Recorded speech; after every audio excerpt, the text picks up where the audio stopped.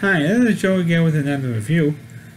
For saying in this video, we're going to be discussing the 1955 film Tarantula.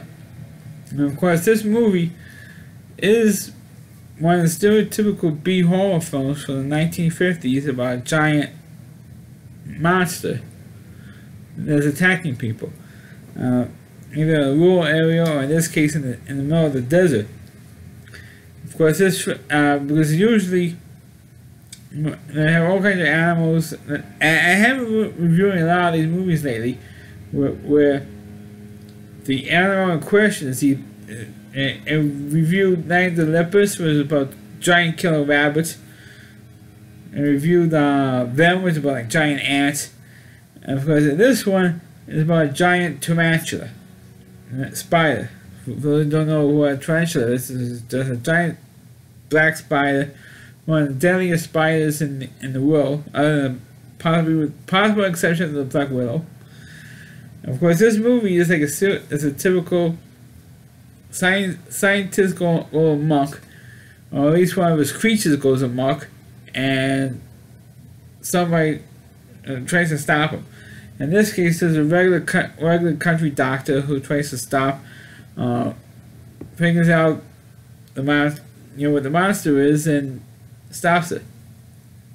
Well, basically, it's the story of a doctor who a small town doctor who knows about this particular scientist, and the scientist does experiments out of his own house, and two of his assistants tested the serum on themselves. This it's kind of like hormones on steroids or something. This hormone extract, and it makes things grow bigger, particularly animals who wants to experiment, or the scientists want to experiment on, so that way people who are starving could eat off these particular animals, like cows and stuff. So these animals grow about like 10 to 100 times the normal size, and almost like giant monsters. Most of them are harmless, but one particular assistant who tested this drug on himself goes amok, attacks the scientist, burns down the lab. Well, the scientist later on became, well, I'm going to tell you in a minute what was the scientist. While the assistant and the scientist were fighting, this tarantula was maybe about 4 or 5 times the size already at that point, breaks out, gets out, because his cage was broken during the fight, gets out and starts running around in the desert and finding, and actually killing people who live out in the desert. Well, that's going on. The local doctor figured out what was going on. That I think that this scientist is experimenting on these two people. Well, not directly, but indirectly, as we found out. And then, of course, the assistant that was beating up this scientist gave the scientist an injection of this particular hormone extract, and now the scientist turned out to be like a mutant guy. He got affected. His head got big. The rest of his body didn't get bigger because his face gets deformed throughout the course of the movie, and of course he eventually dies. Spoiler. But then, of course, the local doctor finds out, finds this tarantula running around. So what happens is, of course, they do eventually stop it by using napalm. Yes, about 10 years before the Vietnam War really gets into high gear, they used napalm to kill this giant tarantula. And it's just before he gets into the small town where the doctor works and lives in. So they stop the spider at the end of the movie, and of course, everyone is okay. At least the remaining cast members are okay. So this is, like I said at the top, it's another one of the stereotypical movies for the 1950s, which I've done a bunch of these reviews on. And Tarantula, I first saw that movie a few years ago on Channel 11 here in New York City, WPIX, because they brought back for the 60th anniversary of Channel 11, and that time in 2008, they brought back a feature.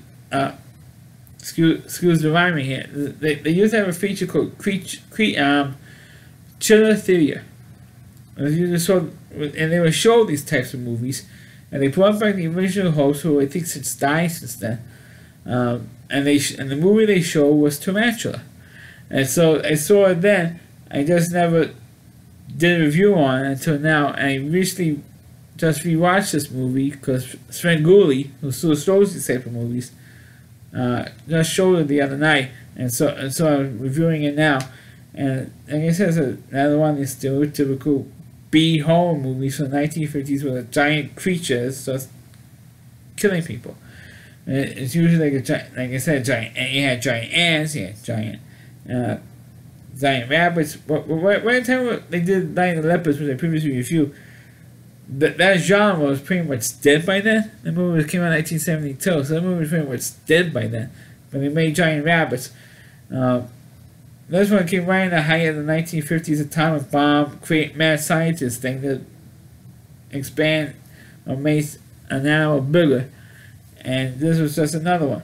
I think the Tarantula is one of the better ones because it came out right at the height of it and of that genre.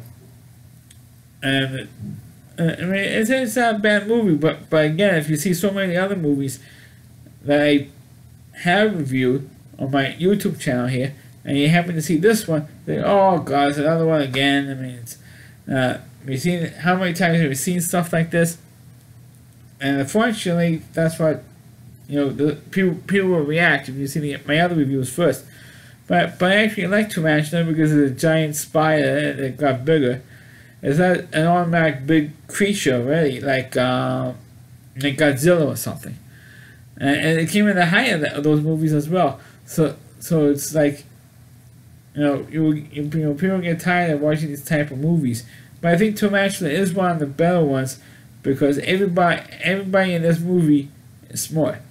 That's the thing about this movie compared to the other ones, when they say, there's a bunch of giant rabbits going around, or there's giant ants, or giant lizards, or whatever.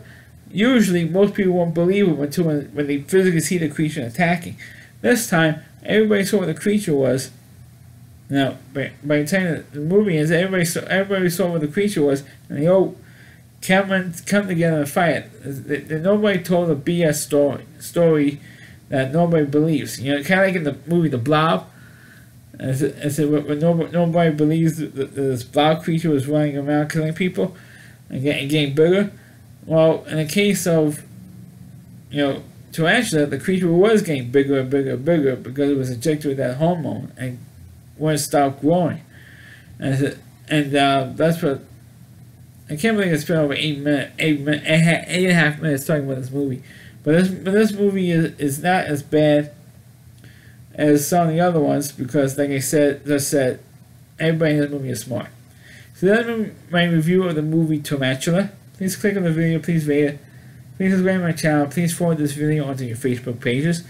You can watch all my videos now on my YouTube channel at rallyc.com, so WDY, and that's c.com. That's a homepage to Rally Reviewer, Chris Lee Moore, and please check out all his videos on his website. Thanks for watching. Catch you next time.